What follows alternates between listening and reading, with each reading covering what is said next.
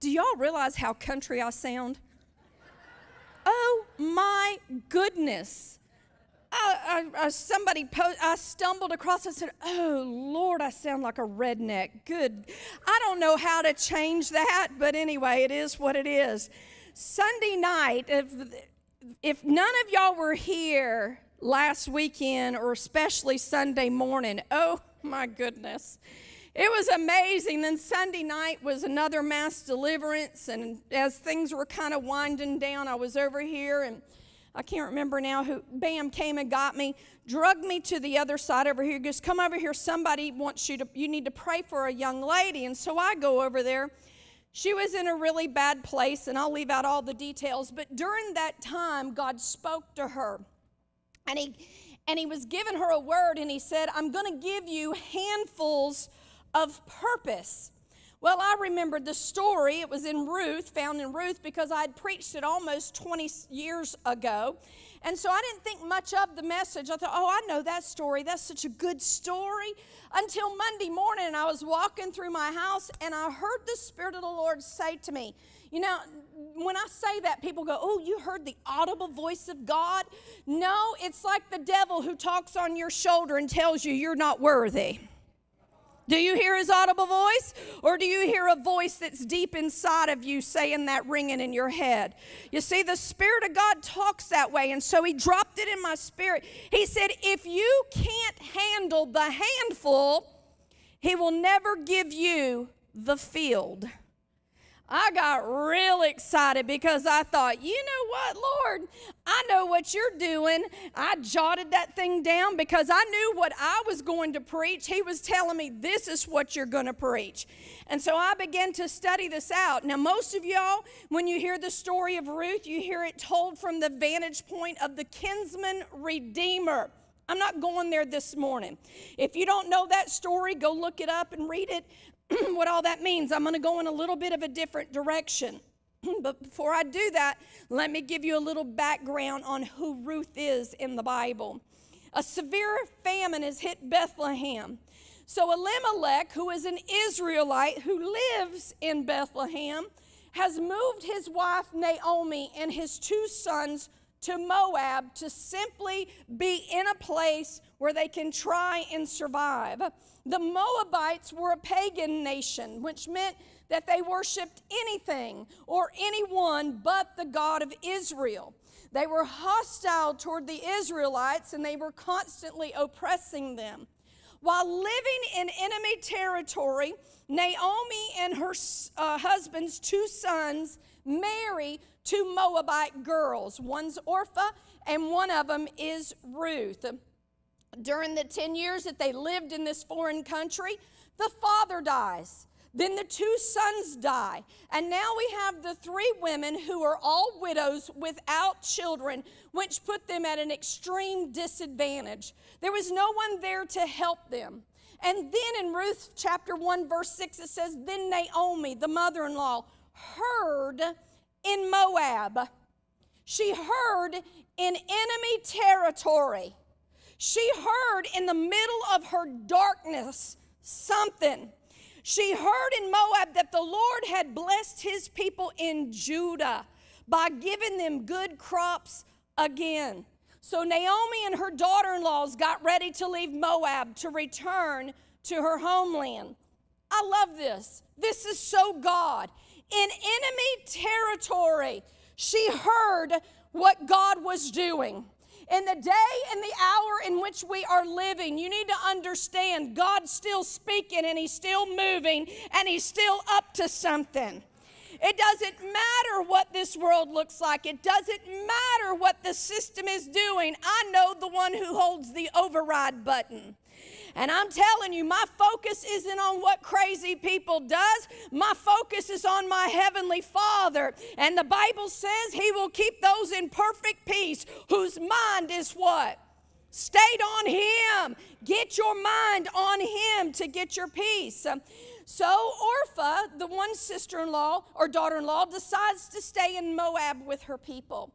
But Ruth makes the decision to go back to Judah and make Israel's God her God and Israel's people her people.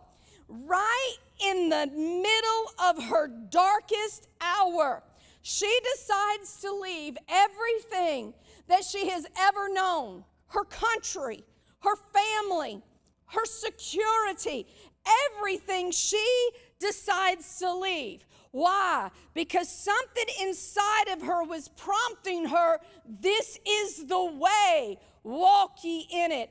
It wasn't something, y'all understand that, right? It was somebody. It was somebody. It's those small urgings. It's those small promptings that God wants to pick us up and have us go on with. So Ruth was drawn to go. It wasn't because her mother-in-law Naomi begged her to go, because verse 8 tells us that Naomi looked at both of the girls and said, y'all need to go back to your mama's house. Your mother's homes. That's what it says. Go back to mama. One of them decided, I'll take that offer. But instead, Ruth says, I have to go to Judah. I have to go to Judah. You know what Judah means? Come on. Praise. I got to go to praise. I got to go to praise. I'm living in a place. I'm going to leave this place. It's provided for me in enemy country, but I'm going back to praise. I'm going back to a place that I need to go back to. So Ruth has heard all about Judah. She's heard it, I'm sure, from her husband. She's heard it from her father-in-law, her mother-in-law, but she's never been there. And now she longs to go be there. Isn't that just like us? We're living in enemy territory. But just like Pastor McCrary said, we don't know when Jesus is going to return, but he's going to return. Aren't you longing to make sure that you make his return? That there's nothing on this earth that keeps you back. No matter what's going on in your life, you need to focus and make sure, am I focused on him? Because that's the important thing. Now, Ruth and Naomi, they've made it back to Judah. They've made the travel back. Ruth knows that most Israelites reject her. She is despised because she is a Moabite. And according to the Jews, she is someone they didn't want anything to do with. Doesn't this sound like church sometimes? Hello. Oh, if they come in and they don't look like us, act like us, smell like us, maybe they got liquor or stogie on their breath. Let me tell you something. That's who God wants to build the church with, because they're not intimidated, because they've gone as low as you can go and they know who picked them up. So God wants to restore his people. He wants to bring those up that are rejected and abandoned. So she presses on, understanding that what I'm about to walk into isn't going to be real fun. Because now, again, she's still being brought along. There's something inside of her that tells her, I just got to go. She understands that her mother-in-law is too old to provide for herself. She's too old to go work in the fields. So all the responsibility of providing for the household is on Ruth's shoulders. How many of y'all feel like that sometimes? The weight of the world is on my shoulders. But I got news to tell somebody this morning. You're about to get to the right place at the right time, and God's about to do something miraculous for you. So Ruth gets up one morning and she heads out looking for some food. And before she left the house, she looks at her mother-in-law and she says something very profound in Ruth 2:2. She says, let me go in the field and glean ears of corn after him or anyone in whose sight I shall find grace. Now, in a lot of the different versions, they say that I may find favor. But when you look back, it says, I shall find grace. I will get it. I will attain it. Let me tell you something. There's somebody in this room this morning that Robert and I happened to be with. At the moment, their faith walk ended when the answer came on the other end of the phone. And I looked at him and I said, you, my friend, have reckless faith. Y'all heard that message, right, that Lonnie preached? You see, radical faith is what God's looking for. That's what he's looking for. So Ruth says, look, I'm a Moabite. I'm a foreigner. People reject me. They can't stand me. But God is leading me, and I'm going to go find favor today. I'm going to go find a place that I can provide for my household. She didn't say, ooh, I hope I can find something for us to eat, or maybe. She says, no, I'm going to go get it. See, God's looking for some I'm going to go get it people.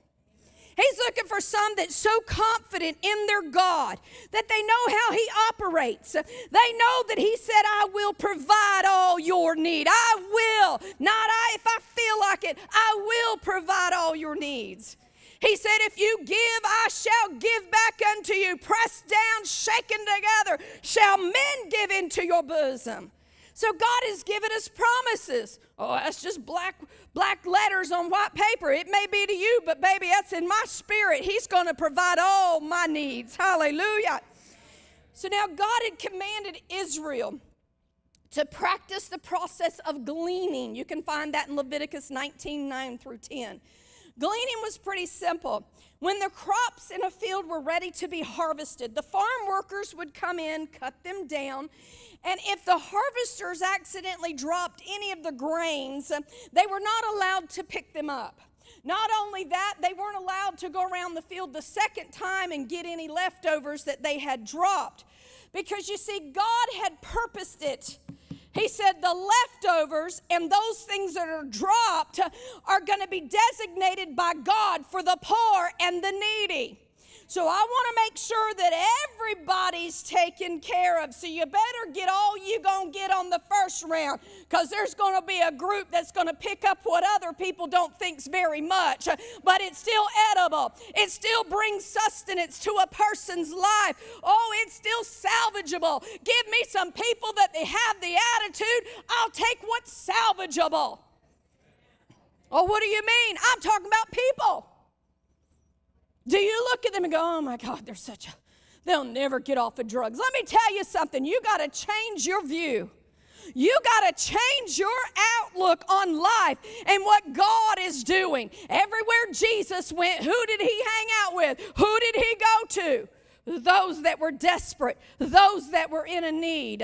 So Ruth sets out to find a field. She's going. I don't know how long it took her to get there.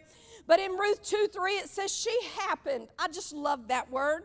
She happened to come to the part of the field belonging to Boaz. Now, you got to understand, today the farmers have fence lines. That's my property north of that, or that's yours south of that. Back then, it's just all your fields went together. And so she's going along, and she happens to land in the field of Boaz, exactly where God would have her be. That was exactly in his field. You see, if Ruth would have stayed home like a lot of us want to sometimes and wait for God to just move on my behalf, right? Come on. Y'all know this message hurts. She might have still been waiting had she not. How many of us just sit and cross our arms and go, well, if God wants me to have, well, let's use this one. If God wants me to have the Holy Ghost, he'll just have me speak. No, baby, you got to open up your lips. You got to open up your mouth, and you got to, by faith, begin to speak forth that heavenly language that he has given to you. So God moves for people who are doing something. He moves for people who are doing something. God moves for people that are working their faith. Why? James says, be a what of the word? Doer of the word, not just a hearer. Do you know how many people are so Bible smart they have no doer left in them? They know the Bible back and forward, but they never do anything with it. How about that day when we go, Isaiah Saldivar said this isn't my quote. He said, when we go before the Lord, don't we want to hear, well done, good and faithful servant? Enter in. The question is he going to look at us and say, what have you done? Well done. What's the done in your life? We have to all do inventory on our life. What am I doing for and in the kingdom of God? Well done. Is he going to have a list? Is your list going to be this long? Or are you just going to have a blank column? Do you know you're going to get rewards when you get to heaven? Well, you shouldn't work for rewards. Well, honey, if you love Jesus, you're working anyway. And you don't care until you get there and you go, wow, look at the crown I get to take off my head and land it at the feet of Jesus. Yeah, I want to bring him a gift. I do. I want to give him my best. If you're going to serve him, if you're going to work for somebody, aren't you going to give your best, or are you just going to barely get by? Are you going to be the employee they look and go, I need to advance her? That's who, because she's a hard worker, right? Can't we all spot the one that works to get out of work? Yeah, y'all all worked with him, haven't you? God says, I know the ones that are working to get out of work. I know the ones that look busy that aren't doing anything, but I'm looking for the doers, because that's the one I'm going to show up in their field, and I'm going to do something for them. Whoo, Lord Jesus, my heart is beating 150 miles an hour. I'm so happy right now. So anyway, Ruth said, I shall find grace. I shall do this. So Boaz, the owner, he comes to check on what's happening in his field. Now, for those of you who don't know this story, Boaz is symbolical of Jesus. That's the kinsman redeemer. And what you need to hear this morning is that Jesus shows up in his field. If we come to church and Jesus, his Holy Spirit, does not show up here to change lives and to challenge us and to heal people and to set people free, we're in the wrong field. We're in the wrong field. We've got to be in a field that something is happening because Jesus shows up in his field. So Boaz looks out on his field, and this little woman, I don't know what makes her look different than all the other women that were out there gleaning, but she catches his eye. And he looks over to his foreman and he asks, he goes, that young woman, who is that? Who is that out there? And his foreman goes, oh, that's the young woman that came back from Moab with Naomi. That girl's been here since this morning working hard, and she only took one really quick break, and she's right back out there. Boaz brings Ruth in. He looks at her and he says, I want you to stay in my fields. I want you to always come back to my field and glean in my field. I'm telling you, God has a field for each and every one of us to work in. Well, I work in my church. Yes, this is a field. This isn't the only field. Y'all get it, right? This is where we come to get equipped. This is where we come to learn. This is where we come and fine-tune our instruments. And then we leave out those doors after a place of worship, and the work begins when we walk outside. And we go out into the other field and begin to do things for God. So he tells her, he says, stay close to the women. I like that. You know what he's telling her? You need a new circle of friends. How many knows when somebody gets born again, all your friends change? All those partiers, all those gossipers, all those that can't keep their mouths, they just change. Hallelujah. Somebody should have shouted right there. I've commanded the young men not to touch you, Boaz said. In my field, you will be protected. Let me tell you something. When you start facing the enemy, you have nothing to fear. For I have given you the authority over all the power of the enemy, and nothing shall by any means harm or hurt you. You'll be protected in my field. When you get in the field you're supposed to be in. He looks at her, he says, and when you're thirsty, there's water that the boys drew up. You can go drink of that water anytime you want to. You're never going to go thirsty in God's field. Ruth is so overwhelmed. The kindness that this man, who she doesn't even know who he is yet, has just shown her. She falls at his feet and she thanks him, and she asks the question. This sounds so like us. She says, why have I found grace? Why have I found such favor? And I just want to say, you silly woman, When you left the house and looked at Naomi, you said, I shall find grace. I am going to find favor. And what happens? We do the same thing. We stand on the Word of God. We expect God to move. And when He does, we're shocked. How did this happen? Oh, you stood in faith. See, that's how faith operates. Something big happens in your life. You stand and you wait. You see, this is where my husband and I are. We're standing in that faith realm, but we're waiting for the shock day. We're waiting for, oh my God, Lord, you did it. You did it. It's coming. You hear me? Where are you at this morning? Are you leaving out going, I'm going to go and I shall find it without a shadow of a doubt? So she's stunned. God has moved. She's receiving it. She's overwhelmed that God had done this. You know, Ruth didn't have this attitude. Ruth didn't stand up and, you like my hair? If you weren't at the deliverance conference, you don't have a clue what I'm talking about. Just ask Olivia later. She'll tell y'all all about it. So she doesn't stand up and flip her hair and go, you know what? Well, it's about time somebody noticed me. I deserve to be blessed. You ever run across people like that? Oh, good. I'm not the only one. I deserve to be blessed. Not once did we ever read where Ruth was saying, oh God, all the bad things have come my way. It's just terrible. Did I tell you? Not anything to do with Tanya. My husband died. My father-in-law died. My brother-in-law died. My one sister-in-law that could have helped me glean in the field, she left. And I'm stuck with my old mother-in-law. Don't say nothing. So she doesn't say any of this stuff. She doesn't bring out any of her struggles, any of her experiences. She just wants to know, why is all this happening to me? I am a foreigner. I'm just a Moabite.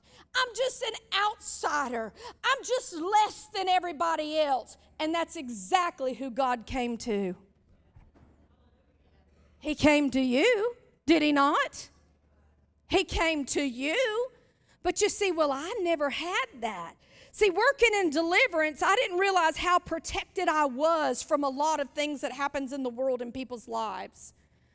I mean, I really was greatly protected and preserved, not that anybody else wasn't, but I'm just saying the hurts that people have gone through, it's just been tremendous. And I look at them and I go, you have to love Jesus in a different way. Just like Sister Becky, you know, she gives her testimony that she OD'd and they already had her body bag ready. See, she knows Jesus in a way that I'll never know Him because she came within a heartbeat of death. I never have. So I know she loves Him in a way that I'll never understand, but I love Him in the way that He's worked in my life. You see, and it's the same with you. Don't ever compare your experiences or your testimony with somebody else, because your testimony is your testimony. It is your walk, and what God has done in your life is just as important as what He's done in somebody else's, because God shows up. So Boaz, you know, he's all excited and he says, oh, she says, well, why have I found all this favor? Well, you asked for it. And then Boaz, who is symbolical of Jesus, he said, oh, I've been told all about you, what you have done for your mother-in-law since the death of your husband, how you left your father and mother and your homeland, and you came to live with a people you did not know before. Let me tell you something. It's so fun going to jail, because when we don't know anything about these girls, we don't search them out before we walk in to see what they're even in there for. We don't know anything. And when God starts speaking to them and speaking in their lives and their mouths, like, how did you know that? And I keep telling them, God knows who you are. God knows who you are. God knows who you are. And then when He can take the most intimate, delicate thing in your life and reach in and touch it, it'll mess you up too. And so Ruth here hears, oh, God, He knows all about me. He knows my struggle. He knows what I've done for people that nobody else knows. He knows all about me. So, Boaz, where was he? Where was Ruth when they had a conversation? They were in the field. They were in the field. Did y'all get that? She was in the field working. The owner shows up in the field. I think I'll just stay at the house in the lazy boy recliner, and when God wants me to do something, He'll just pop the chair down, and He'll have my phone ring 3 times, hang up, 4 times, hang up, and 5 times, hang up. No, she was in the field. She was in the field. When Boaz, when Jesus shows up, He'll show up in your field. So let me ask you a question. Where does God speak to you at? Where does He speak to you? People say, oh, I hear from God when I go to church. He speaks there. That's great. That's a maximum if you come on Wednesdays of 4 hours a week. What about the 164 remaining hours of the week? Are you hearing from God, or are you just coming here expecting to hear from God?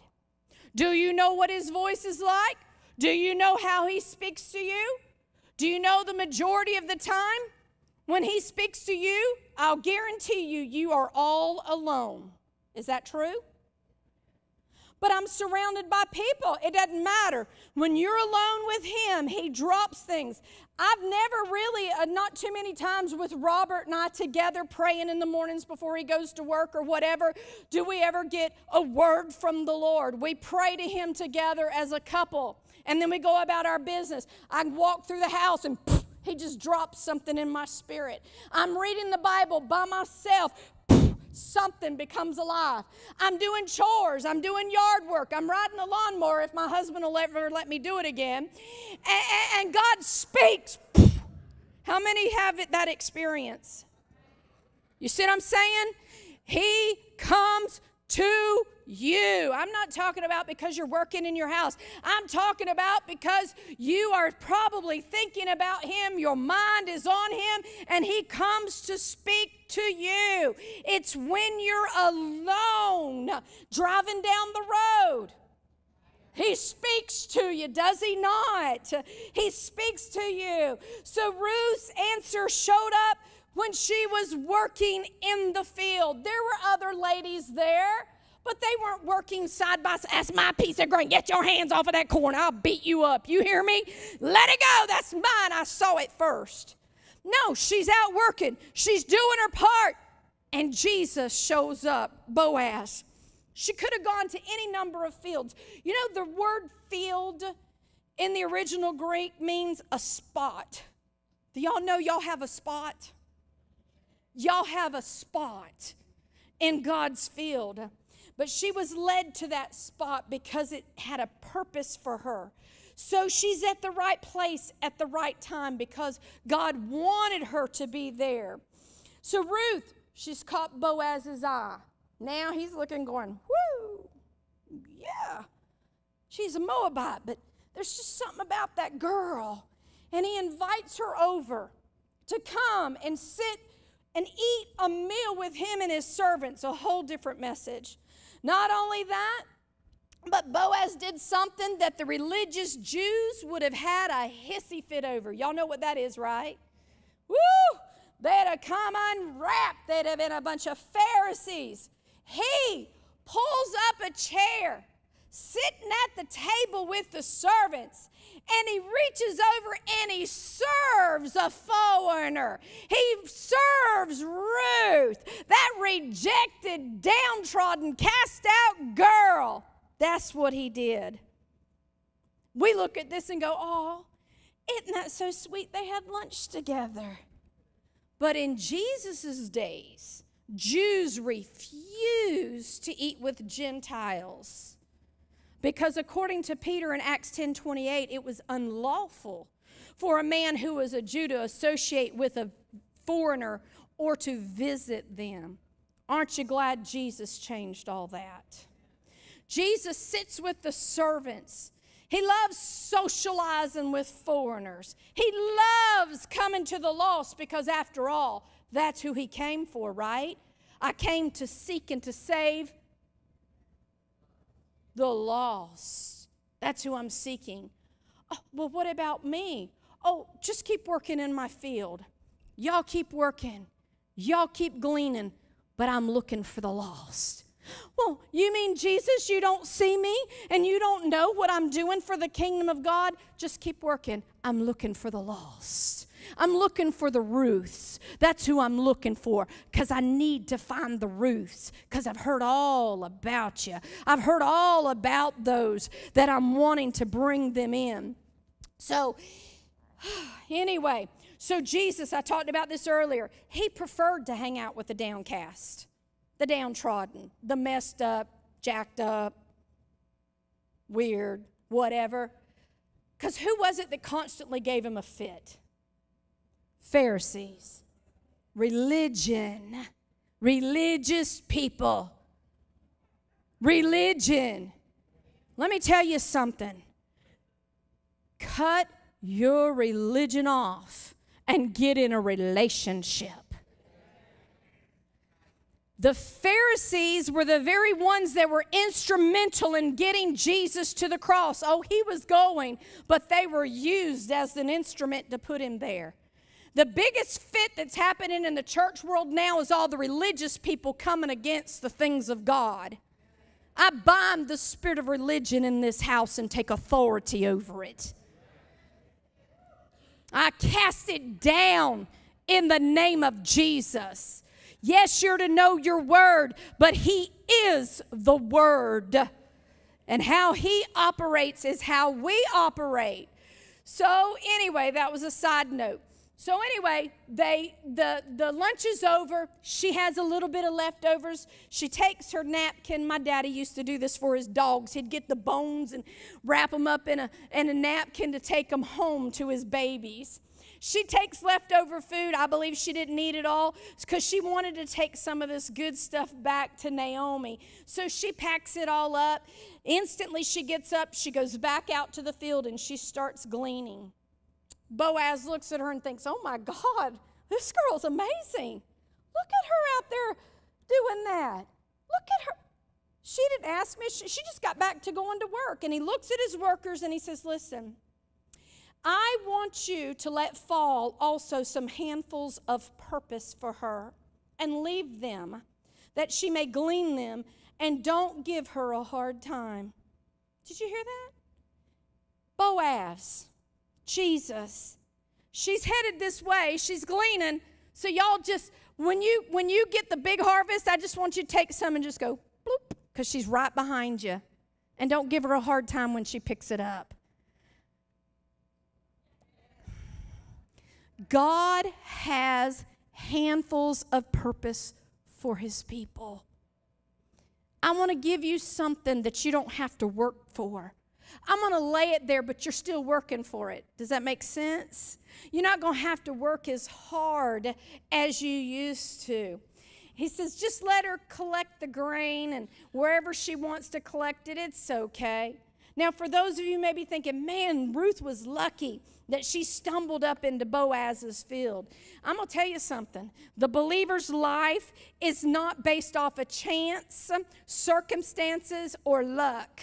It's based on being obedient to God and his rewards, listening to the voice of God. So Ruth gets to work. She's out in the field. But then, she's beginning to see, man, these guys are really sloppy gleaners. I'm glad I chose this dude wearing the purple pants or whatever. Woo! Or dress. I'm so excited. Boaz looks at his guys. He says, listen, here's what else I want you to do. I want you to intentionally leave lots of it there for her. You see, she didn't realize that God was giving her something on purpose for a purpose. And there's things in our life that God is giving us on purpose for a purpose. Purpose means intentional, deliberate, by design, by choice. Boaz made some decisions behind the scenes that affected Ruth's life and her very future. There are people in this room this morning. God is making decisions behind the scenes on behalf of your life. You have no clue what He's doing, but He's doing it. And you don't even know God's laying this all out for me. I've come to tell somebody this morning, God is going to drop some things in your life.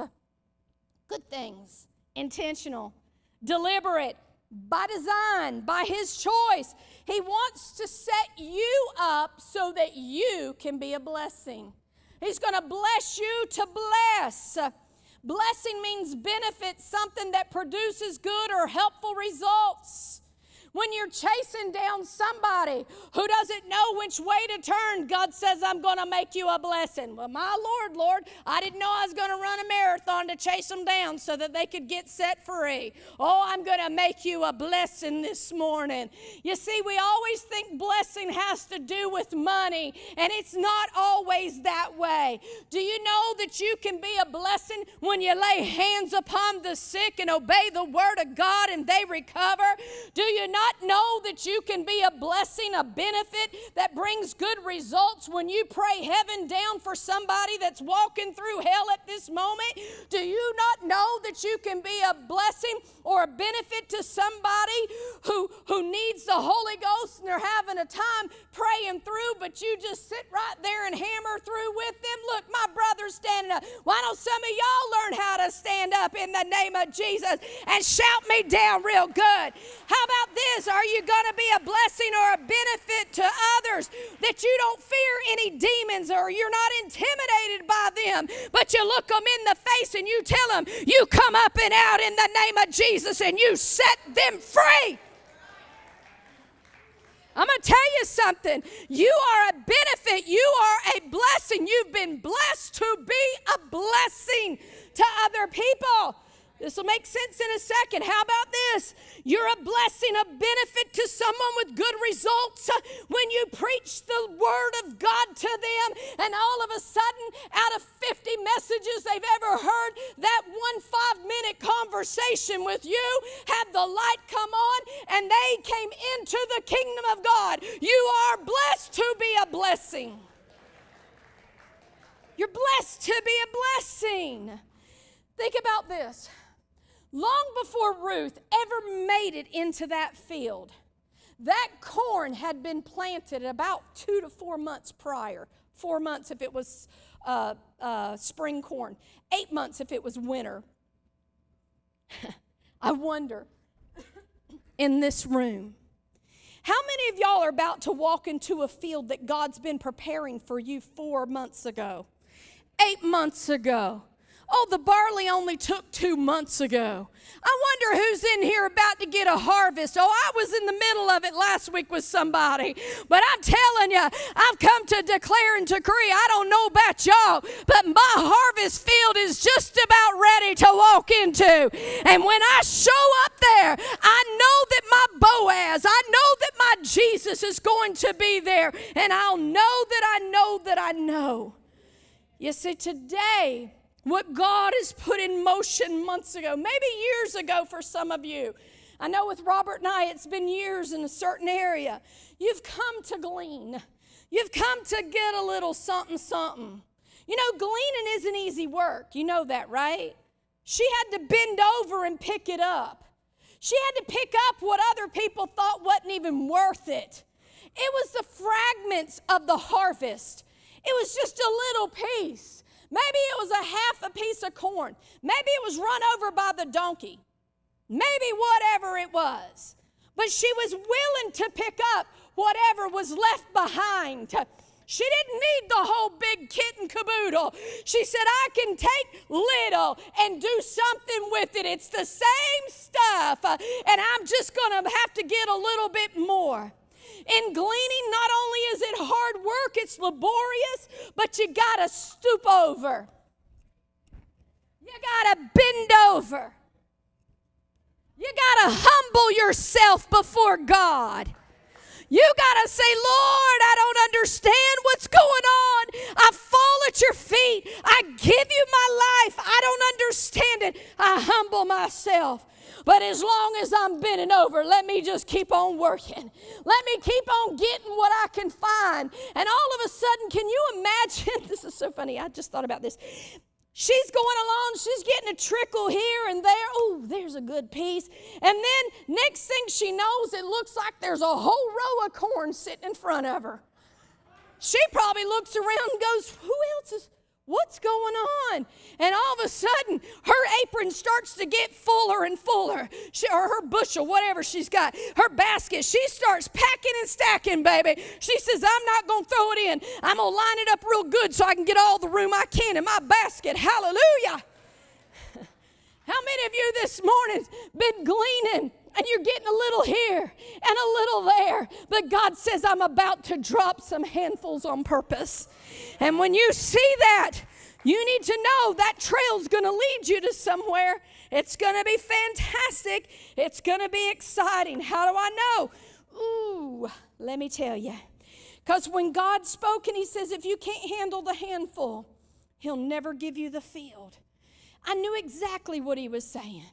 If you'll never labor, you'll never own a field. Because when you finish reading the rest of the story about Ruth, who does she marry? Boaz.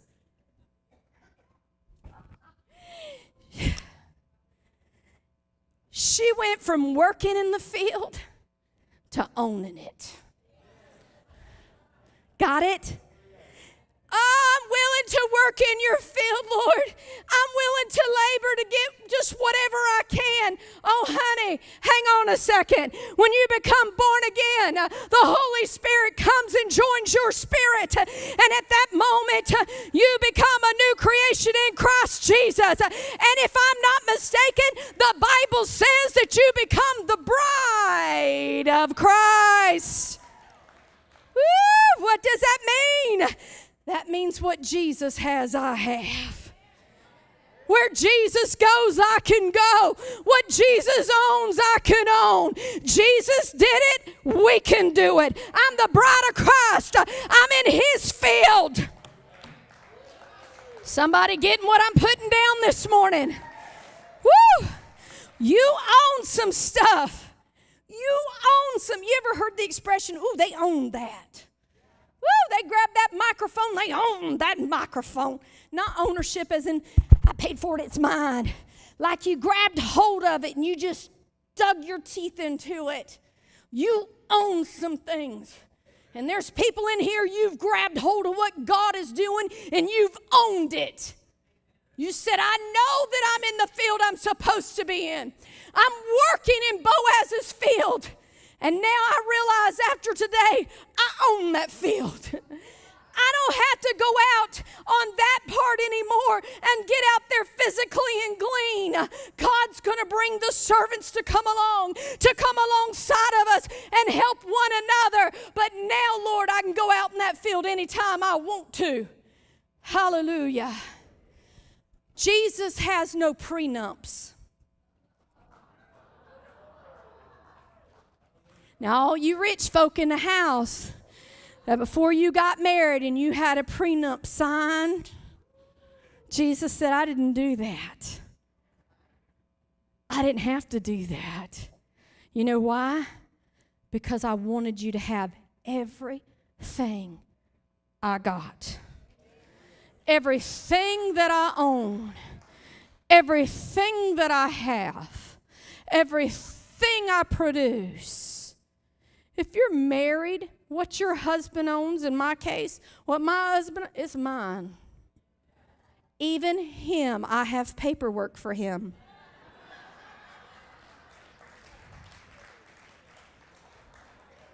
It's mine. So if God says that I can lay hands upon the sick and they shall recover, it's mine. Because I'm joined with him, right? You'll get it this afternoon. Now, here's a little add-on. Do you know that God considers you his field? 1 Corinthians 3:9. For we are co-workers, fellow workers with God. We just doing this thing together. We're doing life together with God, right? Yes? Okay, good. And it says, you are God's field. I'm a field. I think I'm a pastor, but anyway, whatever. I'm a field. I'm a big acreage field. Hallelujah, glory to God. Have we planted our field? What are we planting in our field? Is somebody walking up the road and sees your luscious cornfield planted and go, I need some of that? Well, I don't quite understand, Melinda. I ain't got no property. Oh, yes you do. Because the Bible tells us in Luke 8:11 that God's word is a seed. And every time I put it in my life, I'm planting something that's going to turn into a harvest. And when somebody comes along, maybe they're drawn to your personality. Maybe they're drawn to your faith. Maybe they're drawn to your charisma. Maybe they're drawn to the power of God that's in your life. Maybe they're drawn to you in that funny heavenly language that you're praying. Are they going to turn and come into your field? How many people are walking into your field, your life, wanting what you have planted? Got quiet in the house. You're a field. God expects you to plant something. He expects a harvest to come through your life, and He expects you to be nice to people and to bring them in and let them glean from your life. Here's what the church world has done. It's mine. I worked for it. Figure it out yourself. I ain't got time. Got to go get my nails done. I don't do my nails. I got to go get my nails done. Oh, no, I'm just not in the mood today to put on makeup. That's an hour process. You're asking too much. What is in your field? Are you being like Boaz, like Jesus, and saying, I'm just going to open up my field and you can come get what you want to? Oh, that's the preacher's job. Really? I thought I'm to equip the saints. I'm supposed to put instruments in your hands. You're the workers. I'm supposed to feed the sheep so that the sheep won't be famished so they can go out and work their field. Oh, well, aren't you working a field? Yep, I sure am. So is Lonnie. Oh, yeah, baby. Never mind. I would tell you the crop that's in here, but somebody might get offended, so I won't say anything. I'll let your imagination go. I'm cutting up with you. This morning, here's what I want. I want you to declare and decree, Lord, I'm a field. I'm a field. And Lord, send them to me. I won't put up any fences. I won't have any gates. Lord, my field is wide open to whoever needs me. Amen? God is going to drop some handfuls on purpose on your life. Pay attention. He wants to do something great and mighty. My first question this morning is it well with you? Do you know Jesus this morning? Because if you don't, that's the most important thing that could ever happen in this place today, is that we're all in a one-on-one relationship with Him. If you're not hearing from Him, then you need to ask yourself this. Don't be mad at me. Do I really belong to Him? If you're not hearing God, then do you really belong to Him? Well, I don't like the way you're saying that, Melinda. No, I'm asking. I'm being honest. Because there's a lot of people that say, Lord, didn't we do this in your name? And didn't we do that in your name? And He's going to look at them and go, depart from me, you worker of iniquity. Because why? I never knew you. Your busyness, I told you this a while back, many years ago, Joan Pierce got on to me, Melinda, you're too busy being a Martha, and you're not being a Mary. You see, working in the church That's good. But when you plant and you put stuff in other people's lives, that's the work that God's looking for. So we want to make sure that we're right with Him. Every day should be a day of repentance. Lord, forgive me for the known and unknown, for the dumb and the dumbest, for the, boy, why couldn't I keep this shut? Or what have you. Be careful. We've got to be careful. There's going to be a great falling away. I don't want to be in that number. I want to be here. I want to be a good field. How about you?